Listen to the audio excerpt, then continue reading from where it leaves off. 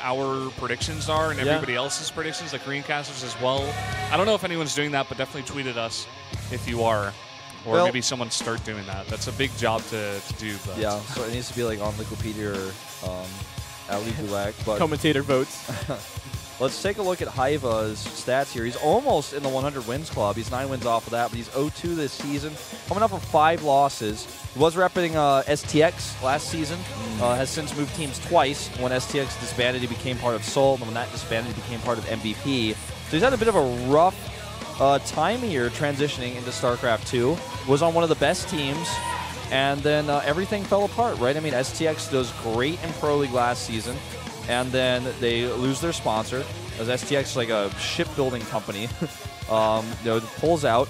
Then Seoul, falls apart as well. And then suddenly it's like, okay, now I'm on MVP, the team that's at the bottom of the bottom.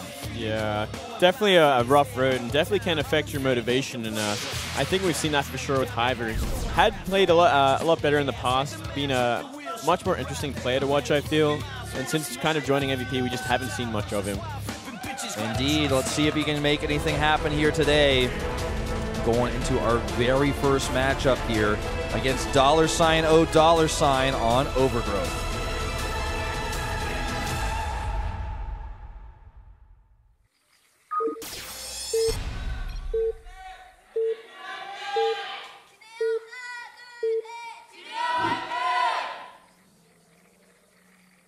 LTA는 SK텔레콤. Down here in the bottom left, in the teal for MVP, the Zerg player, it is Hyva.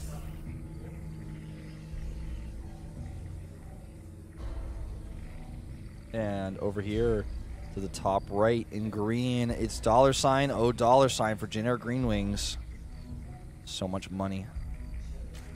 Oh, what does that say? Oh, he's like, well, I've seen Samsung versus Prime. He's checked that off. And he wants to watch Korea versus Algeria. I don't know. We were bad. Algeria. Algeria, yeah. And then he wants to see the last something. Was the one below that. He's doing his final class. Listen to his final class, maybe in college, and then the bottom was SAT versus KT. Nice. That's going to be sick. There's a soccer game at like 4 a.m. today or something, right? Yeah, there's pretty much one all the time in the middle of the night. Well, night. like for career, that is. Yeah. I remember the other day, I think I was with you, Wolf, we were passing by this, and there were people lined up to come to the studio to watch this. way before the match started. Wow. I think it was like 10 Was that yesterday even? I think it was, yeah, like 10 p.m. when the match started at like 3 or 4. Maybe they have some activities down here beforehand. Oh, they definitely do. Yeah. But it was like packed out the door, so if you want to come down here to watch soccer, I recommend coming early. That's kind of cool, though. I always kind of wondered if this place would do well with the soccer stuff they were doing. Clearly they are. Yeah. Kind of interested in seeing, all in or nothing, actually. Man. Yeah. Apparently so. I saw those banners up there. It's not really a banner, but it's like part of the studio now. And I was like, wow, the Prime banner just gets more and more complicated. I'm like, what the hell? Ooh, we see a very greedy build from $O$, suiting his name perfectly. Just gotta get that money. Gotta get the money. Nexus first, yeah. I like that a lot. All about the money. All about the money. We see a very safe build from Hive. They're going for that 15 hatchery. Nothing too crazy. Doesn't want to get cannon rushed by. Oh, is he going to block it? No. So close. Sorry, I had a Korean commentary moment there for a second. That was good. Got me excited. Oh. The guys in the back are like eating stuff and waving, being huge trolls. Yeah. It's all good. It's all good. So obviously Hyver, very scared of SOS's kind of cannon rush, which he has won many games from in the past, which is a kind of a fair thing to be afraid of. And can't fault him for that, No, not at all. It's not like being afraid of monsters on your bed. That's pretty unreasonable. But being afraid of cannon rushes, that's totally. It's actually. That's not a phobia. It's a real fear. I've had nightmares from games and stuff. Like, have you? Yeah, me too. Actually, I've had Mutilus killing me in nightmare all the time. Mutas are usually the worst. Yeah, Mutas sometimes burrow roaches in the beta when they were one supply. Yeah. Well, I had many a sleepless night. The only kind of dreams I have about games is like me playing them. To be honest, like I'll actually dream that I like played a StarCraft game. I wake up and I'm like, man, I feel like I've been practicing all this time. Like, well, I would have these dreams where like because I used to play Terran in StarCraft 1, and then in the beta I was playing Terran as well. Where like, I'm like scanning. I have like unlimited scan energy, but I just cannot find the roaches. Oh, wow. I'm like, where are the roaches? And I just keep scanning. There's like a maxed out army of burrowed roaches somewhere on the map, like about to kill me. And I'm like, where are they? Wow. You know that scan noise, like, it's like it just keeps going everywhere, and I cannot find them. But anyways, enough about my old nightmares from the beta. I patched those out. Yeah. We have a scout here. Yeah, very nice Zergling scout. Seeing everything. Hasn't seen any tech so far yet, as no tech is online. Just the mothership core coming out. And obviously warp gate. Tries to grab those lings, but they're slippery. Get out of there. Slippery snakes. And we see fast 3 hatchery from Hiver and a very late gas. So kind of playing it like it would be against like a Forge Fast expand, but it's not. So he's got to be a little bit more careful with the timings here. Doesn't want to get caught out with any sort of gateway shenanigans. We're seeing 6-minute 2 gas, which is kind of very much like the timings you see against the Forge Fast expand. This is pretty cool that SOS plays this a little bit differently. I like it because he's so known for playing the Forge style. Yeah. But I'm sure that's exactly what Hive was prepared for. Now he's just like, sup, I'm doing something completely different, only against you because you don't have as much experience as me right now. Yeah. And the current meta. And still no tech out of SOS. He's just adding 2 more gateways, 2 gases as well, starting the +1, making a ton of sentries back at home. Warp gate going to finish soon, but I don't think we're going to see much aggression, if any, from here. 4 gases going up for SOS. And it looks like he's going to transition, maybe even see third base very soon, judging by the amount of gateways we have. Yeah, let's see. There's only 3 for now. And no probe on the map, as far as I can tell anyways. Yeah, it doesn't look like it. So kind of applying pressure, like having kind of like the safety kind of numbers for 4 of third base, and nothing more than that. And we do see that probe out, so we could very well see him move to the third. Yeah, I think that's where that probe's headed. It's no secret, of course, so the Overlord can see it. It ain't no secret. Yeah, they're moving. And that's 6 sentries, so yeah, a lot of defense. Yeah. Now it goes to Twilight Council. We could actually see the empty third +2 timing with Blink. Now that is something we could definitely see at this point. But he is still making probes right now. Maybe not. Yeah. Got to see how high he goes with that probe count. It's actually, okay, I was like thinking he might move a little bit further and just do like a poke and a recall, but definitely going to move back here. Let's see how many gates he makes at the third, and let's keep a close watch on probe production, because he's still making them still. I mean, normally this goes with like 47 or so. That's actually a lot of sentries too. That is a lot of sentries. That's 9 sentries.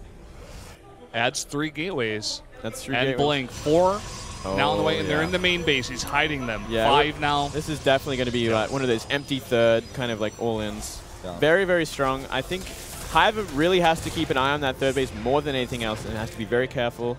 Maybe get the tech out that he needs. Maybe Hydras at this point. Oh, Yeah. and there's a probe there on the right side of the map. He He does see actually the sees sentry. this, yeah. He sees the sentry, so he knows aggression is coming. But he just doesn't know about the gateway follow-up, because he might think, oh, it's just a poke with sentries to wow, recall. look how many, look at the supply free for Hive right now. 134. 19 roaches. 20 roaches. Yeah, I like this These a lot. better be the best force fields of SOS's Well, I career mean, he's got right now. plenty of time to deal with this. He can harass these drones all he wants. He can force them off the line, and then he can just recall out when the roaches finally come. So a lot of damage being done for free, essentially. Yeah, well, here they come. Drones are already heading back home. Well, Way they were too for a early. second. Yeah. Well, the tickle laser on that egg is not going to kill it. That is so many sentries. Good force fields here, actually. He needs to pull that one back. And yeah, I just think he just needs to go ahead and recall. Yeah, he shouldn't really waste his sentries too much. But, I mean, even get, like, Zerglings and Roaches pickoffs, that's great. Yeah. Being pretty cute. That didn't really work out for him at all, you know? I mean, he forced some lost mining time, but I think it did enough. I think it really forced out a lot of Roaches. It forced out something he didn't want to make by the looks of things. And we're going to see like a lot of Roaches and Zerglings, most likely into Spire, into Muta Switch. And we have a lot of Blink Stalkers, a lot of sentries here. He's got to be really careful. He's actually just gonna cut these roaches into wow. pieces. Very careless by Hiver. Not really paying too much attention to what could be on the map. Yeah, and he didn't have speed yet either, so No, he's that was way too dangerous. This I mean, is very dangerous timing. if you can't control the watchtower and you want slow roaches like that, you're asking for trouble against this kind of an army that he knew is there. Yep. Blink is done now. +2 is about to finish. He's warping in at that pylon. Very, very well hidden now. Now, this is not an all-in. This is actually just an aggressive timing because he has gases up at his third. Now he's gone up to 58 probes. Yeah, he's got a robo as well. I mean, this is actually just some pressure play here against those forced roaches you were talking about, Moonglade. Great force fields here, and he just continues them. There's a little bit of a gap, but I think he wants to let the roaches come in so he can pick them off like this. Yep, trickling in just a few and picking them off completely for free. So much damage being done. This is such a hard choke, especially with that macro hatchery there. Yep. And really bad positioning for the SimCity. And look at that. One force field solves the problems. And time warp there is great too. This is way too cost efficient right now. Yeah, way too many more stalkers. We've seen him blink like twice now in this entire fight, simply because of the SimCity. Well, it's just starting to look like a Carbot video, man. Exactly. Exactly right. This is just too easy for SOS. Yeah, this is going to be game. Force field's going down here. Again, that macro hatch placement, obviously not ideal. It's killer. It's simply a killer place to put it. Like, you cannot put it there and expect to hold that third base. He's got to put it further to the left, right? In my opinion. He's got to put it in his main base. Like, anywhere else would be fine. It should be anywhere else.